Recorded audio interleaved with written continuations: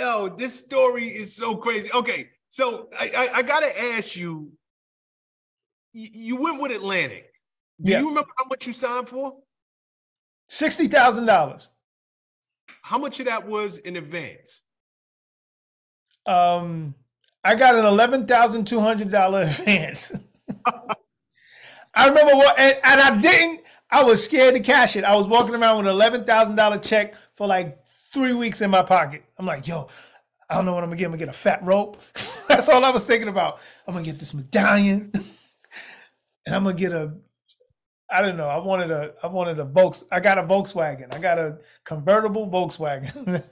That's what I got. You're telling me. See, this is the crazy thing. But we talking 89. Yeah. And we're also talking the very early stages of this new genre of music called rap that we know is a $1 billion industry today. But you signed a deal back then for $60,000 with an $11,000 advance. $60,000, and that was to make an EP. And I turned in an album. I was like, I ain't coming out with no EP. So I turned in a whole album, which was only 8 cuts, but they wanted me to do 5. So I'm like, nah, I want to make an album. Like, you can't be having, like, what's an EP? I thought it was like a sucker move. Like, what the hell is an EP? And so yeah, it was $60,000 for that. And then it doubled for the next album, but still, at 16 years old, you got $11,000 in your pocket. You think I'm a millionaire? Like, bottom line. I didn't know what to do. But luckily, I wasn't on the dummy stuff, so I didn't like trick it out. Matter of fact, the main thing I did was put aluminum siding on my mom's home. That's what most of the money went to. Now think about it.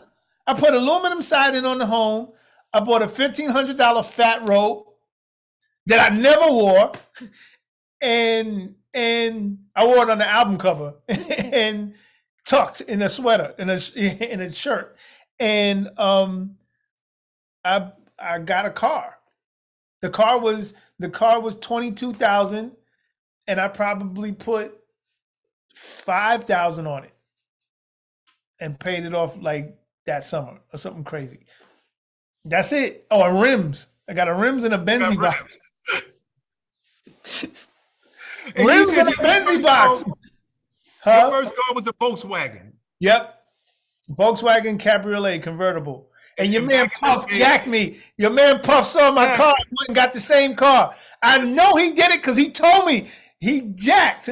Oh, no, because I remember when Puff was driving around in that drop. He got the maroon one. And I was like, come on, man. Come on. I was like, yo, why you? Hold up, because I'm gonna actually ask him this. You telling me that he jacked it from you? 100%. 100%. 100%. Don't let him lie. Do not let him lie about that. He definitely jacked. Because I was the only one with the convertible Volkswagen. Only one. And I was all over the place. I was uptown. I was in Yonkers. Puff seen the car and he wanted the car and he jacked it. Trust me. I used to drive. Me and Puff, I'm not even gonna blow nobody up, but me and Puff used to know the same people in a particular dorm in Howard.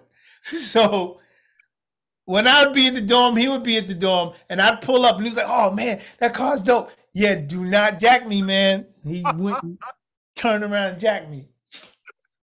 Oh man. Okay. Oh, crazy story. Yo, this dude Puff, he been at it for years, man. Like, come on, P, you're jacking my man's ride, his whip. Come on, man. It's just a Volkswagen. Oh my God. All right. And here's the crazy thing, because people don't realize just how far back people go. You were seeing Puff when he was in Howard. Like, people don't realize, like you see people when they blow and you think that they just blew out of nowhere. It's so much history. Yeah, he would be on. Come on, man. He would be on the road with us if I was doing shows with Father MC.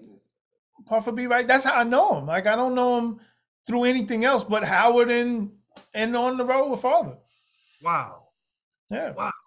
What's up, guys? Thanks for sticking with me to the end of the video. Truly appreciate you.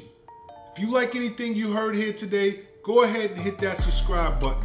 And if you know anybody that can benefit from this message, feel free to share. Peace and love. Make every move a power move, and I'll catch you all on the next video.